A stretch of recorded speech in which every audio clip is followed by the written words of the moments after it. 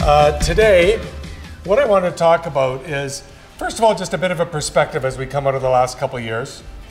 It's been such a divisive time, and it doesn't need to be. For some reason, the virus became political, especially down south, and it's silly. So just a perspective on that. Talk a little bit about what I'm doing and some common underwriting conditions. You know, here's my perspective on COVID. I don't want to go over the last 2.5 years, but I can tell you that if you hated the lockdowns, hated the isolation, hated the things that happen, like that's totally logical. I couldn't stand not leaving my house. I couldn't stand the isolation. I couldn't stand not seeing my kids. We have grown kids in their 20s and 30s who are all either married to a doctor or are doctors. And so, as my kid said who's in training, I can't be the one who goes back to sick kids and says, sorry about the outbreak, but I cheated and saw my parents this weekend. Right? So my kids were hardcore and I didn't see them for a long, long time. I did not like the shutdowns. But unfortunately, they worked. So if you look at what happened in Canada, Missouri, for example, as one state, lost 0.5% of its population. Canada was closer to 0.1%. In Canada, what we did worked. You may not have liked it. We saw people poking fun at the Conservatives, at the Liberals, whatever, right? In Ontario and in Alberta, you've had a Conservative on one side and a Liberal federally. The fact is, between vaccinations, between shutdowns, we had some of the lowest death rates in the developed world. Like, that's an amazing outcome. So you're allowed to hate it, but let's not worry about what happened and there's no point, right? I'll still wear a mask in January, February. My wife still wears a mask when she goes out. Masks don't bug me, right? When my kids said, somebody said, well, what if you're wearing a mask in the car by yourself? And my answer is, well, sometimes I forget, right? You get home and go, man, I still have my mask on because I wear one all the time in some parts of what I do. So I think let's just try and get past that and think about what the good stuff we might have learned was. So it's the good stuff we might have learned. Well, do you know what? All of a sudden your providers say, I'm going to set this up for you two next today. Yesterday you set it up for me. So you know what? Our providers, we advanced in ways that you would have never seen without COVID, right? Canada Life has up to 20 million on our Simple Protect app. Other companies have equally worked on ways to have tech support, on ways to have tech solutions so that you can save time in what you're doing. You now, when you've got somebody up in Red Deer on a small term renewal that's not going to pay you even for the hotel room or taking them out to lunch, can probably do some of that stuff on a Zoom call or a Teams call or whatever your platform is, right? People are now used to it. Your clients are now used to it. You're now used to it. Everybody's willing to do this stuff that they weren't used to. Now, the problem is we need to balance that with the relationships which are part of your job. You all are relationship experts. That's why you're in what you do. So how do you balance that with actually, not traveling? And how do you make that work? And you're all going to have your own solutions for that. If you have a young techie group, they might never want to see anyway, right? If your demographic doesn't do computers, everything might be in person. So you're going to have to figure that out in your own demographic. I really worry about our industry and every industry going forwards. And my kids are young in business, one's in the accountant and one's a resident at a hospital. And they note that the people coming from COVID education are struggling a little bit. They just didn't get the same education, the same learning. That osmosis thing that happens when we work together is harder to do. So everybody's going to have to figure that out. Manufacturers, IDC, everybody, individual advisors, how do we make that happen? It's a bit of a scary time for that reason, but it's kind of exciting. I went from one day, lawyers telling me to do letters for me. There was no way they could do it except by mailing me boxes of paper. Literally, they would, UPS me 3 or 4 full legal boxes full of paper to do a medical legal report. And by 3 days later after COVID hit, it was hey, we can only send it to you electronically. It was that's how fast change happened. They're now doing witnesses in court by Zoom. I've asked for years. I once had to fly to New Brunswick from Ontario to be an expert witness. I was on the stand for 15 minutes. Cost them about $4,000 between travel and paying me. What an utter waste of time, right? So on the other hand, as we just talked about, I'm a runner. I got to run in New Brunswick, so it was okay with me, right? I got to see a new city, but still, what a waste of time.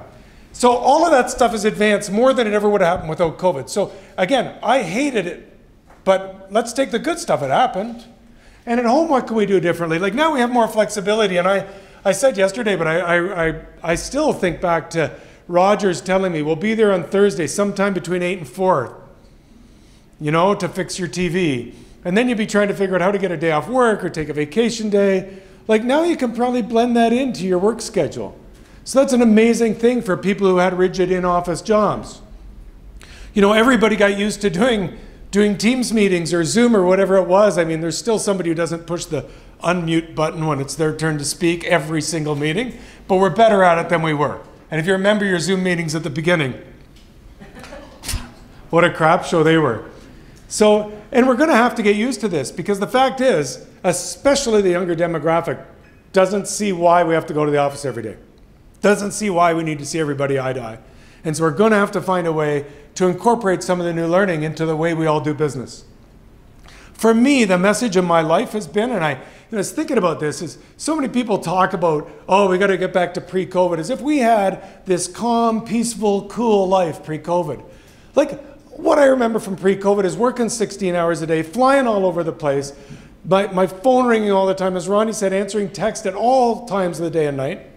Like, this is what our life had become. And it started because probably, what, in you know what, my friend had a car phone in 1980. So we walked forward from there, and then we all got cell phones, right? When my dad, he retired in about 80, when he left his bank and the vault locked, he couldn't work at night if he wanted. Then we got cell phones, then we got Wi-Fi, then we worked at home, then we dealt across different time zones. So it's not fair for me, for somebody in Alberta, if I sign out at 5, because that only supports still 3. Right? So all of this stuff started happening, and life eroded, and eroded our personal time. And then COVID happened, and on top of everything else, our job landed in our living room. No wonder it stinks right now. So my message to you all is, as we get out of this and we get back to what we're going to call normal in the future, let's find a way to do it right. Like the way we did it before wasn't right, don't kid yourself. There's erosion into our own personal stuff all the time. So let's find a way going forward. How's it going to work for you? How are you going to make sure you still have time to run, go to the gym, eat properly, look after your kids, look after your parents, and do your job, and get that balanced, and we can start now, because it's really hard to do it over the years when there's been this constant erosion. We have a reset point, which is actually a really cool thing, and we may never have again. So I would just encourage you all as we get out of COVID, like, right, you can not like what happened. You can blame Justin, or you can blame Doug in Ontario, whoever you blame. But it doesn't matter. It happened. We survived better than most countries, and now we got to figure out a way. So why don't you build your own life better? There's a way coming out of this that's a way better solution than you had going in, and you'll never get a chance for a reset like this. So that's sort of my only COVID message. Want to talk a little bit about claims, because I think this should basically be our only marketing material, and we'd sell more product than we sell otherwise. Right? I don't think if you told anybody most of your clients would not believe that we pay 80% of our DI claims. And now where these numbers are, I'm assuming that all our partners in the industry, our competitors, do similar things to this. This is individual insurance at Canada Life from 1918. I would have done 1919, but COVID. And then I'm now not in the business anymore. So the 1918, but I did talk to them and find out it hasn't changed dramatically. And what I find out is we pay 80% of our DI claims. Now, we should, as I was asked to mention, we should mention that that just happens to coincide to our 80 years in the business for DI. And for obvious reasons I've been asked, is Canada Life looking at getting out of the DI business? And the answer I've been asked to give is, like, absolutely not. Like, so we're still committed to the business. And more importantly, our industry pays claims, right? And why don't we pay DI claims? Why is it the 20% that we don't pay? Some of them, like DI is a business where, like, there's times you think you're disabled and we think you're not. Like, that's the nature of DI. It is never going to be perfect, right? We're never going to get to the point where everybody says, yeah, you're right, I'm not disabled. Like, that's not disability. But lots of these 20%, that's not 20%. A large part of the 20% are people bought the wrong product. Doctors, like my kids, who buy only the group product from the medical association because they're not convinced an individually underwritten product is any better. Right? Lots of docs are like that. Lots of people who only want to pay 2 years of ONOC are pretty frustrated when their claims are cut off after 2 years. But guess what? You made a decision to only buy 2 years old stock. Nobody likes it that your claim's cut off, but it's a decision you made. And now you have to live with the consequence of that. Just like if you die and you should have bought $2 million of coverage and you only bought $1 million, your wife can't call the company and say, you know, we needed $2 million. Could you? Right? It's not the way it works. You made a decision on what to buy. That's a lot of the reason behind DI. On CI, we also pay 80%. Big reason we don't pay them on CI is that everybody who asks me about a possible CI condition, the answer is submit a claim and let us find out. You have a mole on your back, Ronnie. I don't think it was cancer, Bruce, but you know the doctor said I should get it checked. Could that be a CI claim? Submit it and find out. Right? That's how we do our business. And I think every company's like that. We want to see the claims because we don't want to leave any unpaid. And so, but that means you're going to have some that don't count, right? We don't try and pre-underwrite the claims when they come in. So you're going to have a few. There are a few that happen, and you should know this with CI if you're selling it. When you're selling CI, some people sell it as, it pays a claim if you have a critical illness. It doesn't. It pays a claim if you have a critical illness that's on our list of critical illnesses and it fits the definition. And almost like the lists are pretty good, right? But we sell a lot of product. And I inevitably hear about the odd one where, you know, Manu or Son paid and we didn't, or vice versa, because somebody had an old contract and somebody had a new contract and the wording isn't the same. And that's terribly complicated for your clients, and it's not very nice, right? It's a definition-driven product, and I've seen it happen in both ways, and it's rare, but not never. Okay, so, but the main reason things aren't paid in CI is because we tell everybody to try. For life, that's silly. We had about 30,000 death claims paid in that year, and we didn't pay exactly 30. That's 0.1%, right? Nobody would have guessed the number's that good. And one of them I remember was somebody who was a medical professional who, on the way home from their chemotherapy, you know, bought insurance with a clean app. Right? We shouldn't pay that claim. Now, it's never, I would say I'm happy not to pay that claim, but I'm not, because you still have a grieving widow who thought they were covered in that case. So it still stinks. Right? So what I want to hit at just on that point is 99.9% is a great number. A lot of the responsibility now falls to you to keep that number at 99.9%. So what's happened in the past, what, 10 years even, 15 years, but it's been accelerated in the past 2 years, is the changes in non-med limits, right? And so right now, with only getting, say, non-med, like your questions, up to, say, a couple $1 million, and I'm now sort of taking an average number across the industry, but whatever it is, your questions really matter, don't they? It's the one chance we have to get history to underwrite. So for example, today, if it's a $2 million case, and let's assume, and I don't know everybody's agent amounts, let's assume the only thing is an app, and your client forgets they're on insulin for diabetes. And then they apply, we issue, and you're all happy because it was issued in 8 hours, but they die in a car accident in 6 months. That's an unpaid claim. Right? You gotta take the time to answer the questions. Field underwriting is more important than it ever was before. Because 5 years ago for $2 million, we didn't just have the chance of the app, we had 3 other chances to find out the truth. Parameds, doctor's reports, blood tests. Now it's one shot. Companies aren't looking for reasons not to pay the claim. And it's not a trick question. Do you have diabetes? It's not a trick question. We're not trying to fool people. We're not trying to do anything else. But you all got mad at us. And in fact, we got criticized in court for asking the same question 2 or 3 times. So now we're asking the question once, and the answer matters. But I think sometimes advisors, because the whole way we talk is that it's easier and faster, is sometimes advisors forget that the field underwriting now becomes an even more important piece of the puzzle. So companies are working hard to keep 99.9 at 99.9. What are they doing? We hired somebody to make sure, it's called a behavioral economist, I think. Never heard of it. A guy with a PhD from Australia we flew over and helped us write our questions to make it most likely that you'd give truthful answers. Right? And you can imagine how you ask a question matters. Right? So we tried to find ways to ask them in the simplest language, in the most straightforward ways, without any judgment that get your right answer. Ronnie, you don't drink much, do you? Versus Ronnie, how much do you drink? 2, 10, 15, how many a day? Right? 20? Sorry, I didn't go high enough. Medical confidentiality. Medical confidentiality is all gone. So no, I think it's really important how we ask questions, and so we've done that. Companies are talking about using data, right? And we're all trying to use data. Data is such a new thing. Reminds me of, the computers that built Apollo versus the computers we have now. That story. Like, data's going to grow. In the future, data will be everything to us.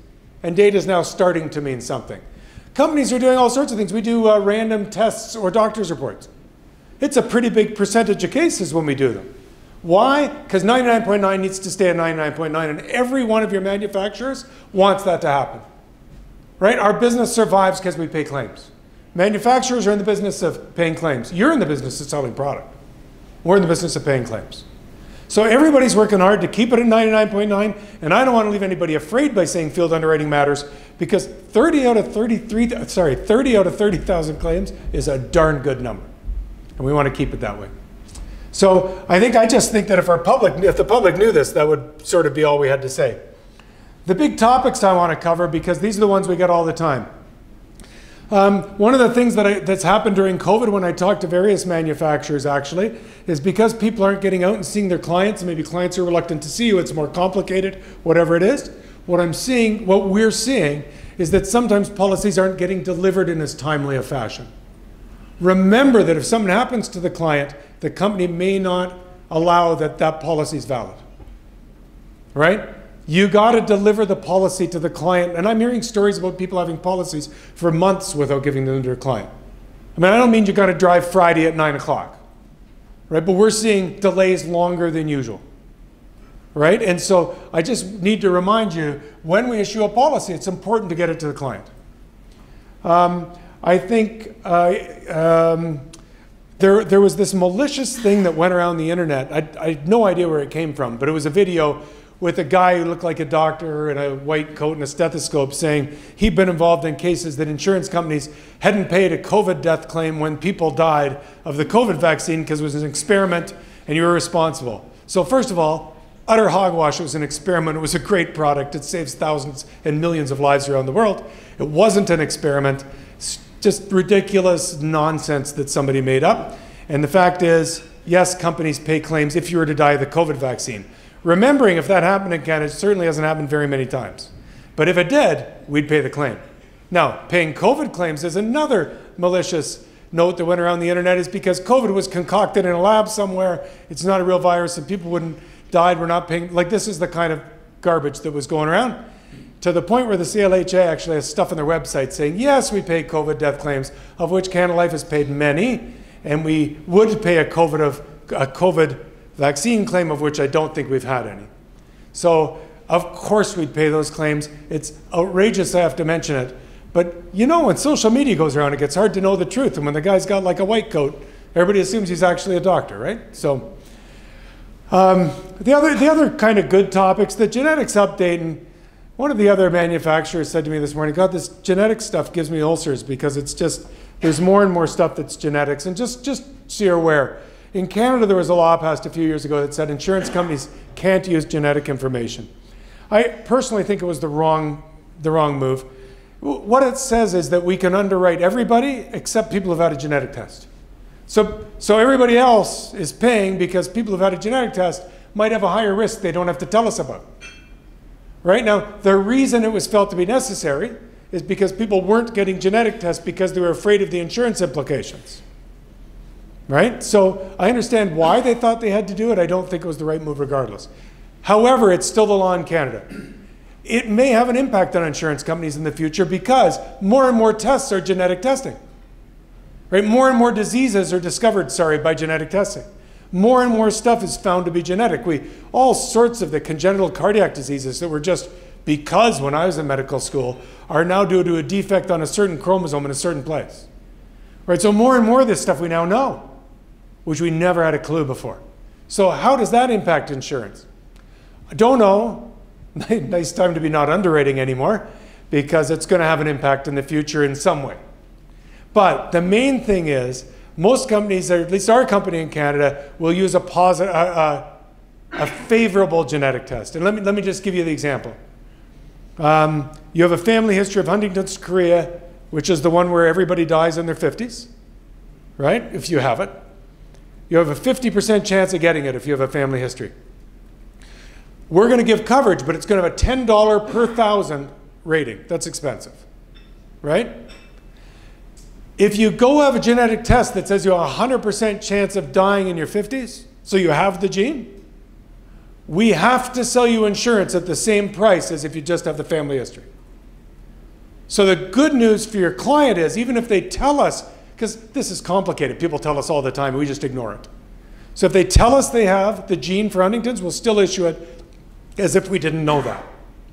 The only time we'll use a test is if they say, I had a test that proves I don't have Huntington's chorea. Right? I had the genetic test and I don't have it. And if that's the case, then as long as we have proper consent, which we wrote, but we have a consent, then we can issue standard coverage. That makes sense? So we'll use favorable. We're not allowed to use unfavorable. You can hear that's a bit unbalanced, right? And for a few years till it works itself out, probably not a big deal. I hope it works itself out because it doesn't make much sense to me right now. Sorry, shoot, yeah. So that genetic information trumps the answers to the family history question? Yeah, the question was the genetic information trumps the family history question if it's favorable. And if it like we could do an hour on genetics, and I promise not to. It's a real rabbit hole for me because I love this stuff. Breast cancer, for example, is one where people say I have a terrible family history, but I don't have the gene. The problem is doctors only test for 3 genes, and there's about 1,000. So in that case, the genetic test may not trump the family history, and Huntington's chorea does. So it all depends on the test, and we have to understand that. Dope, dope's hard, right? Because on a medical point of view, very little proof about what it does. A little bit of a benefit for some anxiety, worse for most anxiety. Like people who take it for anxiety disorders usually get worse. It may work, you all know there's a few things, chronic pain, you've read about a few epilepsies and stuff. CBD's never had a study that showed it does anything, yet it's being marketed to cure everything. And I have a bunch of friends and relatives who take CBD and swear they've cut out completely lots of other drug use. So pot to me on the medical side is exciting because we're now seeing studies actually happen. Is it going to work? Is dope? I want to find out so that in 5 years I can say, stop it, you're using dope for fun. Or, good, you're using it for something that works. But right now we just don't know, and so the risk isn't that high, so people are trying. You know what, and if you got to take Tylenol 3s and you think that, I don't know, 8.5 a gummy at night lets you sleep instead of Tylenol 3s, have at it. Right? No judgment involved. Now, what do insurance companies do? Non-smoker, unless you're mixing it with tobacco. Right? Marketing decision, not a risk decision. Let's not kid ourselves, it's not because of risk, it's a marketing decision, and that's okay. The risk is pretty minimal. Then how much can you use and still get insurance? I think this is be broad for every company, I suspect. If you use a tiny little bit, you're standard. What is a tiny little bit? Different for every company. Right? Did you eat a quarter gummy every night before you went to bed because it helped you sleep? Drop under your tongue if you use the oil? Did you, I know how to roll way too well, but it was a long, it was university. And one night the bong broke and we had to learn, So, I mean, seriously, right? We tried it. But the thing is now, as long as you're not mixing it with stuff, as long as you're using, some people tell me they have like one toe can put the joint out at night to get to sleep. Like, I don't know if anybody actually does that, but that's the story sometimes. Those people can even be standard. The person who's stoned all the time is a decline. The person who's getting high every day. People say, well, let me have a drink a day, not a joint a day. Well, the problem is one drink a day doesn't get you wrecked. And with the strength of pot these days, one joint's a lot of dope. Right? So, right? Because it's like 10 times the strength that it was when I was a kid. And it used to be that this guy I knew and another guy I knew would split a joint and be pretty stoned. Right? I used to drive them around. I was the designated driver. Right? It's just different. And so it's not the same to have one joint a day as a glass of wine. So we're looking at, are people wrecked, or are they, just a bit because they think it helps? And if it does or not, no judgment, it might. If you're using it good, we just don't know yet. And then somewhere in the middle, talk to your providers. Say to them, like, what is it that you need to know? How can I get the best rating for this client? What are you going to do with dope use? Because how do we know how much they're using? Different strengths. You know, you go to the pot store now, it's like a whole, like you can buy different strengths, and they say this one will make you happy, this one will make you tired. By the way, no evidence, but anyway, that's the sort of, you look in your newspaper, who's doing the pot education, how it can help you presentations, right? Nobody trusts Big Pharma to do them, but everybody trusts their local pot store to teach us how to use pot. Come on. Right? We don't know yet. But use a little bit of it, you think it's helping, probably okay. Who are, like, come on, we're trying to make a way to do business here. And then in between, how do I know what strength to use, how long you hold your breath, you know, like, they're all different. So work with your provider to get the best solution for your clients. The last couple of things up there just are great stories. Our company and at least some other companies on the transgender side treat people as the gender they choose to be. Right? So I don't care your chromosomes. If you tell us you identify as a woman, you're a woman. If you tell us you identify as a man, you're a man. People will say to me, just one sec, because people will say to me, what if I just say I'm a woman so I can get cheaper life insurance? So first of all, I so want to see that happen. It would be a story I'd tell for the rest of my life, because it would be great. But remember, transgender people, first of all, just remember that the society we live in. 30 years ago, Elton John would have lost his career just for being gay. He pretended he was straight. Right? Think about how we have changed the world in the past 30 years to the point where people can actually admit they're trans now. Like, good on us. Like, good on us for being accepting of people and how they feel. Do I fully understand what it means to be trans? No. When I hear people arguing with people about, I hear conservative people, I'm going to come on my Facebook feed arguing with people, I'm going like, don't care. Like, it's your life. Why do I care how you identify? Right? On a personal level. My daughter's gay, is pregnant, got married last year in front of her 99-year-old grandmother. Would not have happened 30 years ago. Right? Great way we've progressed in our society. So on the society side, great news. On our side, it's like, come on, you're taking the hormones, you're probably changing the risk. Trans people are overrepresented. Suicide, depression, street living, like you name it, they're overrepresented in bad stuff. But it's probably from living with the rest of us, not from being trans. So we underwrite that out, just to be clear, right? If you're a suicidal trans person, you're declined just like a suicidal non-trans person. But once we underwrite that out, we take you out your gender you identify as. Remember, we get a doctor's report. We know you're not making it up. We're really underwriting these cases carefully, but then we take you at the gender you identify as. Did that answer what you're going to ask? Yeah, because my question was, well, someone just says, well, I want to identify as a man, so my disability is of course. So there's got to be much more criteria. Yes. Nobody who's trans doesn't have a medical file to support what they're doing. Right?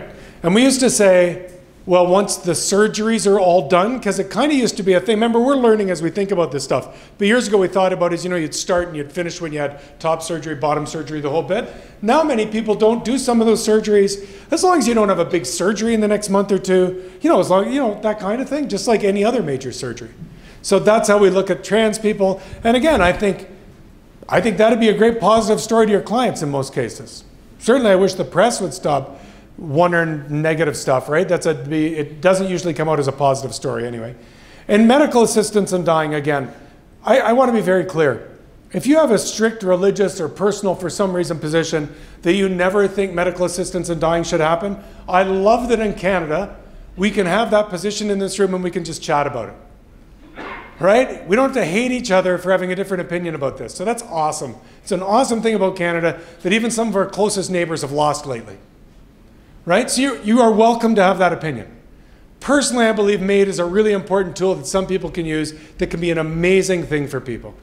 My mother-in-law died of terrible cancer pain. And after 3 or 4 days in a coma, she was on a Sunday. We had to go back. My wife's a teacher. She had to set up a classroom. Didn't know whether to go, whether to not go. Right? We had this discussion. We'll go set up the classroom and drive right back. You know, the whole thing. I want to be with my mother when she dies, but I really need, you know. If you've lost a relative, you know. Her mother didn't want to die alone. If her mother would have had the choice to die with her whole family around her, she would have chosen that. Instead, she died alone in the room the next day. Right? Not a good situation. Would she have taken medical assistance dying? Like, what do I know? But it would have been nice if it was an option for her. Not for us, for her. I've heard from several advisors in the past couple of years, neurological conditions actually, where a parent has like ALS, dying of ALS, down to the point where they're going to die because it's a terrible disease, right? Where they've gone and had like a wake party with their parent. That night, the parent has doctor-assisted dying, and the next day they have a wake. So this person has chosen to have their whole family around them and have a party, and then die, and then have the family be able to gather and remember them the next day. When people tell me this, they're bawling their eyes out. It was the best way they can think of for it to happen. You don't want to do it for your relative? Don't. But for them, it was the most respectful, wonderful way they'd said goodbye to their parents. So on a clinical side, I really want you, whatever you believe, to work in your community to get the answer you want. Work with your politicians, your minister, your rabbi, your priest, like whatever it is. Whoever it is that you network with, because we need to work on a grassroots level. If you read the press in Canada, we're starting to slip down the slope. That slippery slope of it becoming too easy to get medical assistance and dying. I have to say, I don't really have a comment because I don't know the cases. I mean, the press reports these cases. How do I know what the actual facts are? Right? So I know that they're now talking about we're down the slippery slope a bit. All that matters to me is we get to the right place in Canada. I don't want to be at the point when I'm 80 that my kids go, Dad's term insurance expires in 6 months. Maybe we should have a visit to the doctor with him. All right, it sounds goofy, but people will abuse their family for money, obviously. We know that, right? So when you talk to families, make sure they're clear. Talk to their children about what they want at the end of the life. Make sure that they've thought this through and talked about it. You engage on ground level. Really one of the most important things you could do, because all of us are getting older and want the right thing available, not the wrong thing. Or nothing if that's what you, again, whatever you want. The main thing is insurance companies pay deaths from medical assistance and dying. Not considered suicide. Don't care if it's 3 months, 6 months, 2 years, 10 years after the policy's issued. We have paid many of these claims. Okay, so just to be very clear, February you apply for life insurance, you feel perfect. April you get belly pain. June you have pancreatic cancer. July you're dying. 5 months after issue. Terrible pain. You decide you want to do the wake and then awake the next day thing. Whatever you want to do, you want to party. Right? You want to do that, it's 5 months after issue. Every insurance company in Canada is paying that claim. No question. 5 months.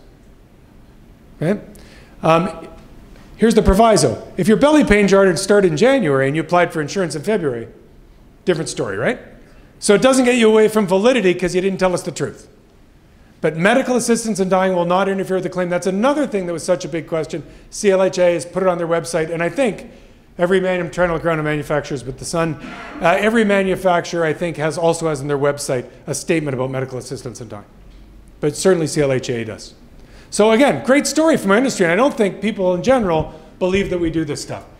So I'm going to tell you a little bit about large cases, just because it's what I do.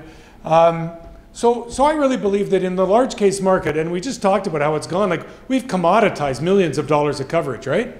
You have millions of dollars of term coverage for nothing, and you get it by like signing on. And my kids now think a couple million of coverage is nothing because that's what their friggin' house costs. You should see the house my daughter bought in Toronto. It's 1,200 square feet on 3 floors for $1 million. A walk-up condo, and guess who she has to carry the couches up? The good news is his father was a way better swearer than I was. I can do okay, but he was awesome. So imagine, they don't think $1 million or $2 is much money. They don't want to answer. They don't want to talk to you. They want to just find a way at the bank to fill out a form and get it, right? They don't care. We've commoditized so much that where we're going to add advice is on the bigger cases, right?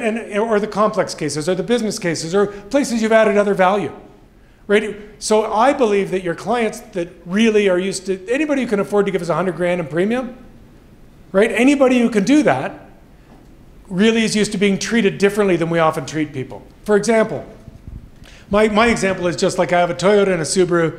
When I go in, they might give me a chit for a free coffee in the Keurig. Actually, it's Subaru, it's a Keurig, and I can get a free coffee. Sadly, it makes my day.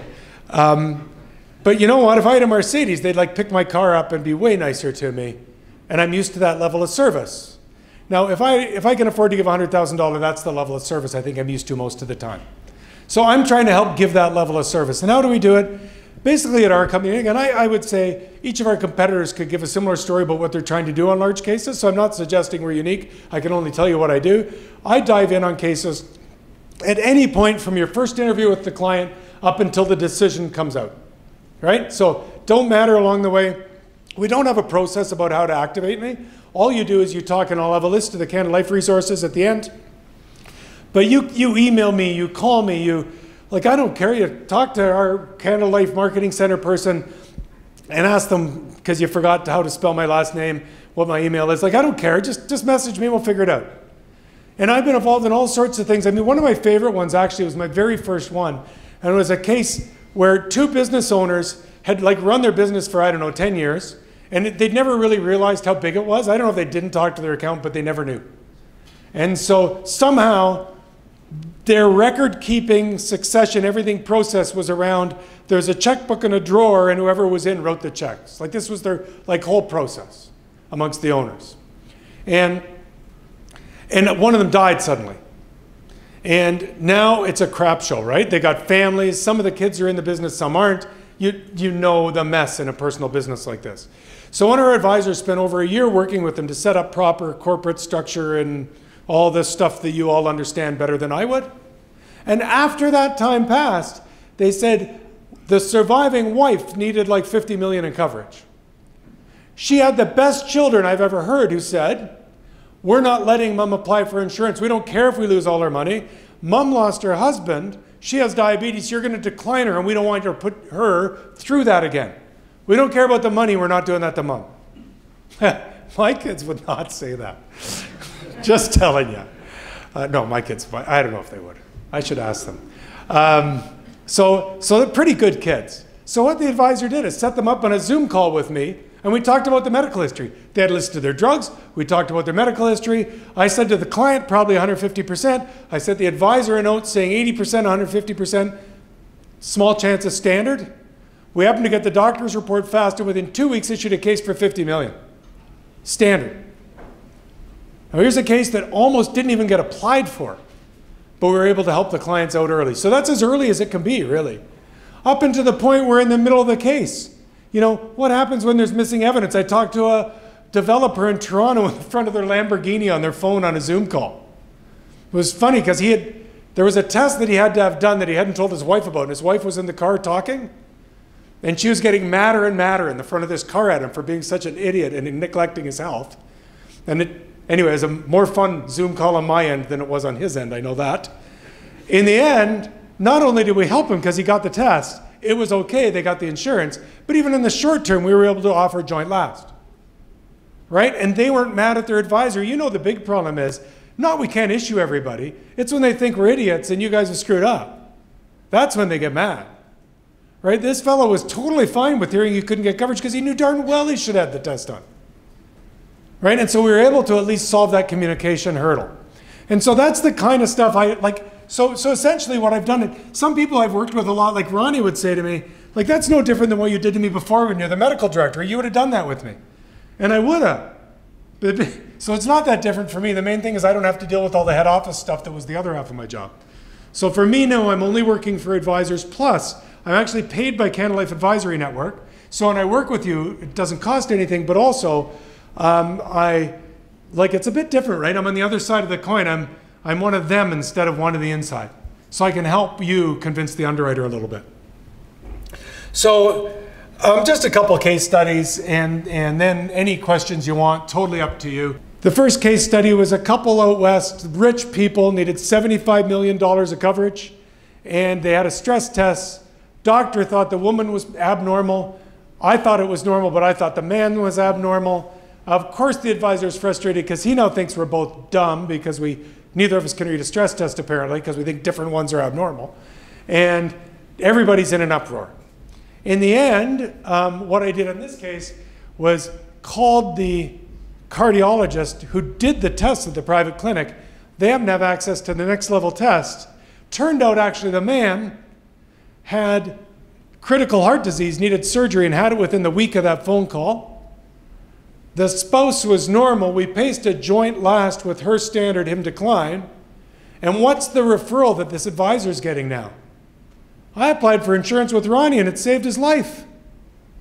They really view that insurance application as what saved the husband's life. Can't get a much better referral than that. And so, not everyone works out like this. I wish it did. But it's fun to get involved and help people make a better space in their life. You know, here's another one where it has nothing to do with the price. This was a ginormous case that came in, and it was really all about the male had a stress test with a bit of a problem that he didn't feel like getting followed up. He thought it was a pain in the neck.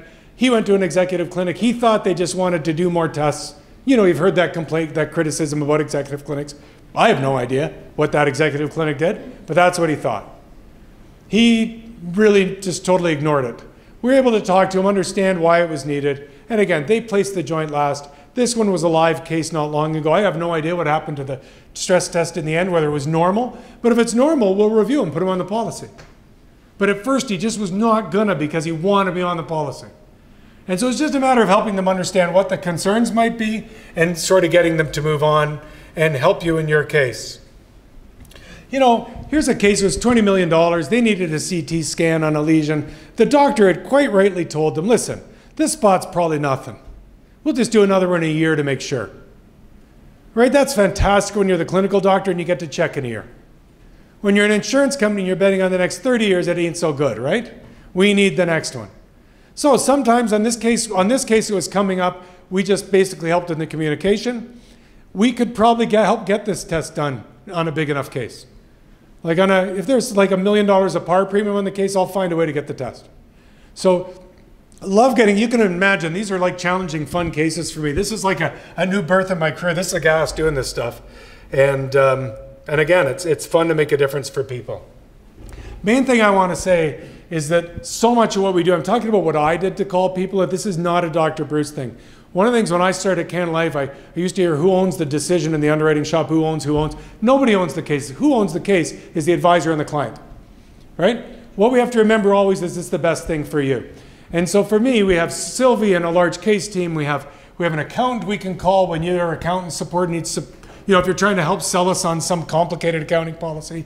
We have some advisor type people in our group. We have all kinds of people who can help. This is just trying to bring, for large cases, bring the whole team to bear to get more than our share of large cases, really what this is about, right? Like everybody's trying to do that. I mean, I'm never comfortable here talking about our company doing better than anything else, saying, you're looking at Manu coming up soon and you could probably talk about stuff you do better than us, right? And that's, I mean, come on, we can all talk about the things we do well. Every company's trying to do this stuff and all of our need is to try and get more than our share of the business in a market. And so this is what I'm trying to do in this market. And again, send me a note. I just love to get involved in this stuff. Most people who apply for insurance get insurance. If you've had a heart attack, 85% of people get coverage. If you've had cancer and it was more than a couple of years ago, most people get coverage. Some people sooner than that. If you have sleep apnea and you use your sleep machine, you get standard coverage, exclusion on the DI side. But that includes CI, as long as you've been using it for 6 to 12 months. If you have depression, if you're the person who during COVID said, man, this sucks being locked in my house, I'm gonna go to my doctor and get in some meds because I'm feeling a bit crappier, you're still standard for life and CI now. Like, we're not declining those cases. No, the person who was suicidal because of how they felt during COVID is a different story, obviously, and you understand that. So we're all trying to take a look at these conditions and give coverage. Asthmatics on daily medicines. As long as you're not getting a lot of symptoms, probably standard. Asthmatic smokers, not standard. Right? The only person who gets angry about that is the asthmatic smoker who swears they're the ones that smoking won't hurt. Right? But a bad condition, obviously. So most people are getting insurance. So I encourage you to make use of your providers. Underwriting inquiries, like however it is you find out information, whether it's internal, whether it's external, and I never want to interfere in process. Folks, thank you first of all, thanks for the Canada Life business. Thanks for your time this morning. I wish we were playing golf later today and I wasn't flying out, but thank you very much, everybody. Have a great rest of your day.